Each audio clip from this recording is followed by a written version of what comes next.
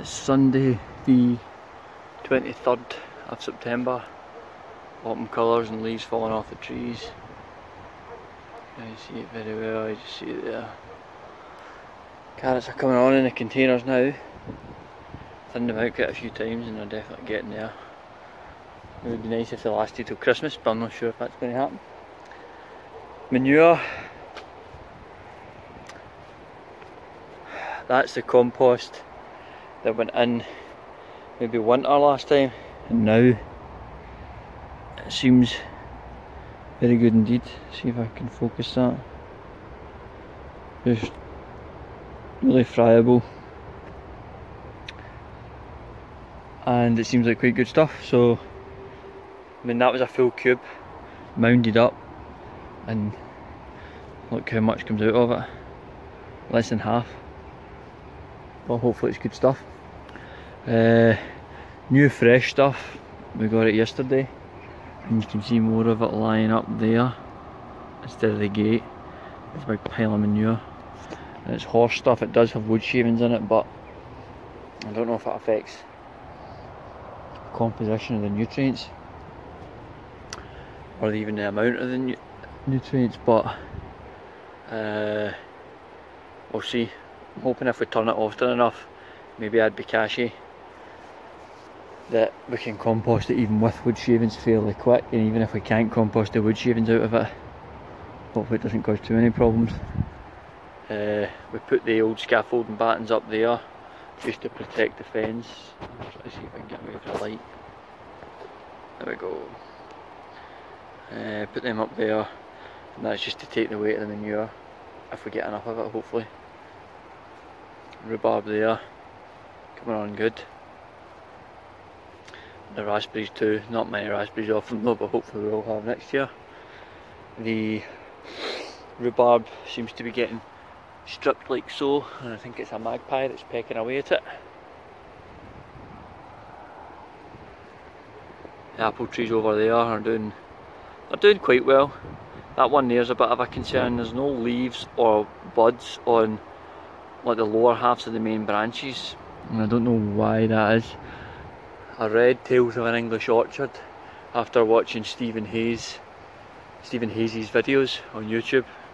That's obviously his book, and he said that often if it doesn't get enough light, then the lower parts of the branches can have no buds, no fruit buds. So I don't know if maybe like that's been in a nursery for too long, and where we bought it they were kind of tightly packed in, so maybe down low it wasn't getting enough light.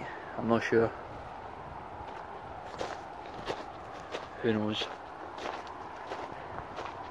Check the plants, which are still coming on quite well.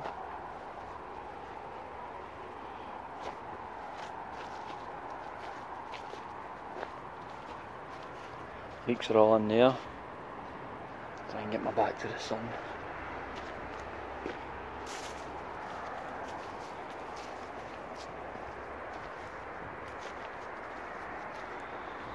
Turnips in there, leeks at the bottom, which were planted quite a long time ago and aren't doing particularly well. These ones are doing a lot better. You can see them in there, definitely coming on. One of the varieties is blue de Solis maybe, or blue something or other from the Real Seed Company. And the others are Musselburgh. The cabbages are also coming on well. Starting to heart up. The kale, I picked some of that yesterday, and the potatoes have pretty much had it. I'm just going to chop the leaves off, and chop the leaves off, and I think if you leave them in the ground for a couple of weeks the skin's kind of hardened and they'll store for longer. But there's, sorry about the light, it's absolutely terrible. There's manure, that's the fresh stuff that needs composted. The older stuff, which the farmer said had been lying for quite a few years, so even though it's got wood shavings in it, it should be relatively well rotted. Nah, we're just not getting a light there. You can kind of see it there. Reasonable pile, might do a couple of beds, but we'll see. I'll show what's going on at the other garden, which isn't much. I guess it's getting later in the year. Monday 24th September, rhubarb's there. It's all came on quite well, I'm quite pleased with it. We've not taken much of it, trying to let it get established. It is getting pecked, but it's being magpies. String needs tied up again, but that's just to hold the raspberries up. Didn't have too much off them either, but gathered all that manure yesterday or the day before, and it's quite a bit, I suppose, bigger than a metre by a metre, the cubes. But it has wood shavings in it, just hopefully it composts quick enough. That's all the dried off onion shavings. Put the boards up so if we get more manure we can stack it up. Carrots in the containers are coming on, and the apples, there wasn't many on it, but the ones that were on it, I took them off, made a pie with it. Hopefully there'll be more on it next year. I did scrump some apples from a couple of trees just roadside, and I'm going to use them for trying to make apple jelly. You see the plants in there, the kale, the stumshes, the leeks, the big cabbages, big bed of leeks there. All coming on. Quick look at the potatoes, we cut the shaws off, leave them in the ground for 2 weeks, and I think I'm hoping that that toughens up the skins and means they'll store a bit longer. I'll show you the strung up onions in the garage. And the onions, some in there that need to be used quicker.